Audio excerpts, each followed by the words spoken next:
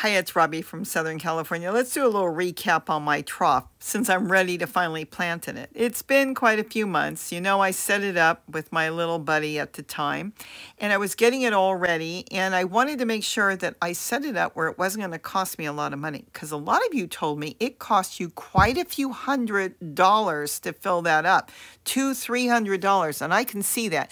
I'm going to fill it up where it's going to cost me under $20. So since the beginning when I started to fill it, I continued to fill it more and more because it's settling, putting leaves in, soil from other totes, even from the ground. I thought it was done, and then I found more kitchen scraps. I would say it's ready. I went around, I had buckets around with some decomposing kitchen scraps because I wasn't sure where to put it. And now it's ready. I'm going to top this with some soil from another container on the other side of the yard. And then I'll decide if I'm going to put one bag of potting soil in, which I think I might, and then get my plants growing. So before I went ahead and put the potting soil in, I kept putting in more leaves and whatever I wanted to get it a little bit up there on the top. So look, the moon's going to come up soon. I'm working in the dark. I'm done with this. Look how far up it is of leaves. And now what I'm going to do is I'm going to dump in. I've got this soil that's quite a few years old, I found, that was laying around. And I'm going to go ahead and probably put the whole bag in of Miracle-Gro. And that will be it. Then I can start to plant. I'm going to leave the walking onions. They're doing so good. And they're in their own pots on the ground. So let's get that together so I can get this thing planted once and for all. So now that we're in a heat wave, I have been working more in the garden in the evening, which is really cool. It's really nice. I'm kind of changing my plans as we go because I can change it later in the fall and plant different things. But I'm adding in here more kitchen scraps, and I went with that old bag that I had sitting forever of potting soil. There was a little bit left. And with the Miracle-Gro, I'm going to only add in a half a bag, meaning that this cost me less than $10 to fill up. Everything is from my garden. You should see my daughter's. She filled hers up, and now she's got watermelon plants in there, and they should really take off now that they've got a great established root system. I'll put a link to her trough so you can see that too. Look, the solar lights are on. It's nighttime. You want to see it's really nighttime, look. It's dark. You can't tell. The camera is actually lighting it up quite well. But it's dark outside. See the city lights? That's the city lights. Look at that. Cool. Now you can only see it if I press this button. And there it is. Cool, finally. So now it's morning. And we're about 90, 95. So I'm going to do a little bit more work here today. So what I'm going to do is I'm kind of situating on how I'm going to put my tomato plants in. Now I'm going to use pots with open bottoms. They could have just a great big hole in the bottom, but I have these. And I'm going to situate them inside. So this way when I water with the heat, I can fill each of those pots up and the plant will get the water directly to the roots where it needs it. If I just had a plant here and I watered here, I don't know where the water is going to go. It could go anywhere. It can disperse, and then the roots don't get it. It'll dry up too quickly. This works for me. Now, here are the cement blocks I made. I made two of them, that one and this one. This one is perfect. See how I can take the stake out and put any size tomato stake I want in there? It could be short, it could be tall. This is the mistake. This one, I went ahead and put the irrigation tubing in. Well, I pushed it in. The irrigation tubing probably didn't go to the bottom, and see this has ridges. The cement is holding it real tight. So this one is now permanent unless I want to break this cement block, and I don't want to. This is perfect because once I bury the cement block in there, it's going to really hold. Let me show you exactly how I made it in case you need to make it. You can use it in the ground. If you've got soil that's too loose and everything is moving, you can use it in small containers, big containers. It works fantastic. Here's how I made it. So the first thing I'm going to do to make sure it stays nice and straight, I'm going to leave this in for right now. So here I used a plain old milk carton, and Gary was cementing. I didn't need a lot of cement. So I just used what was left over and I packed it in the milk carton. Now that's an irrigation tubing in there, and the tomato stake is holding the irrigation tubing really nice and straight. So I just packed it in, and after I was all done, I just sat it somewhere. Just let it dry and set. and make sure your stick stays nice and straight so you can use that in your trough or raised bed. And then next day you just peel it away.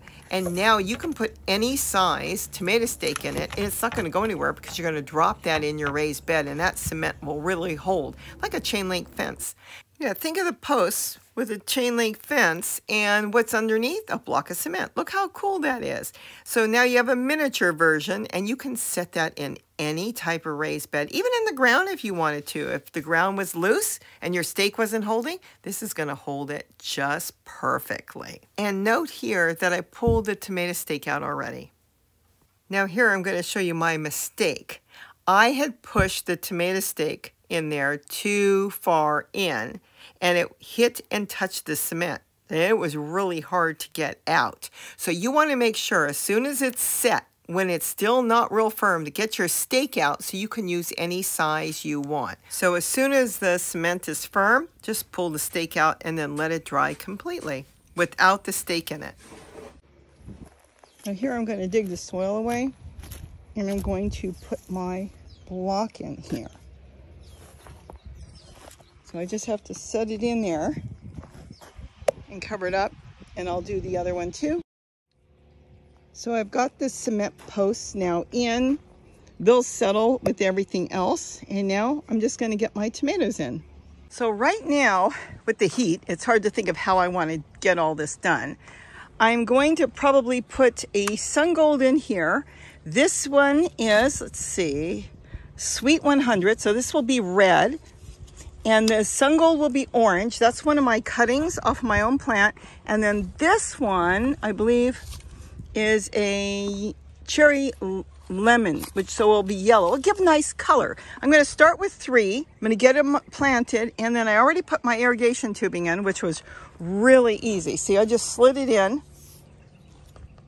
And what I'm going to do with this, I'm going to end up putting more irrigation tubing, is I can string the tomatoes. All I have to do is simply take some yarn, and as they grow, kind of tie them on and let them go up. The tomatoes won't need any shade. I don't believe so, but we'll have to see. So for now, I'm going to do it that way. There is one more thing that I'm going to put in here, and that is this. I went ahead and got a pitcher from Walmart. You can buy it anywhere. Look at that. See that? This is what got me excited. I saw that hole and thought, wait a minute. You know how I get the pitchers from Dollar Tree, which is perfectly fine? Well, this one, you bury it. I've got all the holes around it.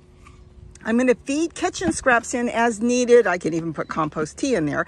But once this is buried, pretty much all the way up to however deep I want to put it, I now have a place to put a tomato stake. And it will be well anchored in there. And that is what really got me excited. I probably will start with one, but as time goes on for the tomatoes, I may add in another one. But it gives me a really good place to put any type of post so I can secure whatever plant I want. So let me get this done in the heat of the day and then get this well watered. So there I went out in the sun. Oh my gosh, almost 100 degrees and got it done. Personally, I love the heat, not a fan of the cold in any way. So I went ahead and I'm planting here all 3 tomatoes. But in the meantime, instead of playing music, I'm not a music person, I'm going to just talk. Because I know there's going to be a lot of things that I wanted to say and I forgot. I took the plant stakes from the plants that I bought at the nursery and I taped them to the irrigation tubing using painter's tape because that lasts for a year out there. This way I can look up, I don't have to go digging in the soil looking for it, and I'll know the yellow tomato and the Sweet 100. I'll be able to look right at the tag and know what it is. The other one is the sun gold. I'll remember that. My thing here is, I think it'll look really cool having all different colored tomatoes growing. And I'll be able to step back later and decide if I want to add anything else to it or change it all up in the fall. Who knows what I'll do with this next spring. I managed to get this whole thing done for under $10. I only needed a half a bag of soil. So I've got the other half a bag to do whatever I want with. And here I'm trimming the tomatoes. We're going to trim it all the way down. There's a few suckers on there on the yellow tomato that I'm probably going to go drop in some water and get some roots on it. But all in all, I think this is going to be a lot of fun. I was thinking of putting onions, but I decided, nah, not right now, not regular onions. It's too hot, and I think I've got enough in there. The pots are going to be fantastic to have in there because I'll be able to go with a hose or a watering can and just water each pot, know that each tomato is going to have enough water. And those pitchers are fabulous. But don't worry, the ones from Dollar Tree or 99-cent store, whatever pitchers you have work. I just love that this one's got a hole that I can put a stake in. But isn't this cool? All done with soil under $10. So for now, it's all done in the heat of the day. It didn't take me long at all. I did put some yarn here, and I'll show you how I did this because now this plant can't go anywhere, and this one too is snug there. So here you'll see I put a double amount of yarn on. In other words, I went across, wrapped it around the irrigation tubing, came back and tied it in a knot, and it's not going anywhere. Now the plants can still move, and I really don't want them to touch. In other words, I want them to grow nice and straight. So you just take another piece of yarn, whatever way you want. You don't have to get fancy. Whatever works for you, and you just tie a knot. You're going to do it on both sides of the plant. This way the plant can still blow in the wind, it can still move, it's not going to damage it, but it's got that little square in between the two pieces of yarn. See that? The double string. But it's tied so it can't lean anymore. It can only go straight up now. And you can continue to do the long runners on both sides that go across a trough here, and you can continue to stake up your plants that way. For pennies. I had some bark laying around, so I just laid that right now to protect the soil. All in all is good. I need to give it a good water. I could spot in some onions if I want. I do have regular white and yellow onions, or I could just simply go through and grab some of the walking onions that are falling off. See how this one's dry? Let me tear off the ends.